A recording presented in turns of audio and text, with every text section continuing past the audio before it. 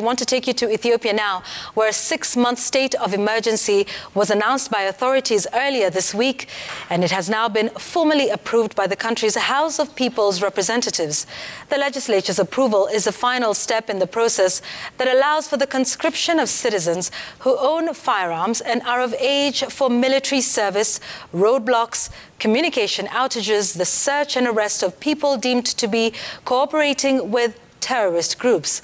The U.S. envoy to the Horn of Africa, Jeffrey Felman, is visiting the Ethiopian capital, Addis, to press for a peaceful solution to the war that has caused a humanitarian crisis in the country. Jeffrey's visit comes as Tigrayan fighters are said to have made more advances towards the capital, with reports indicating that some of them have been arrested. Now, the U.S. has authorized the voluntary departure of non-essential government employees as Britain urged its citizens to leave while commercial options are still available.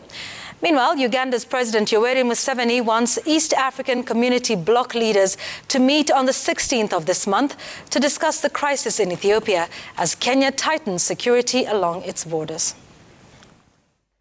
نزولو جigna ሰራዊት ትግራይ ጸላቲ ዝምክሕሎም ድፋዓት ጋዕገልጠም አጽዋራትን ሽሾ ሰራዊትን ብምድርዓም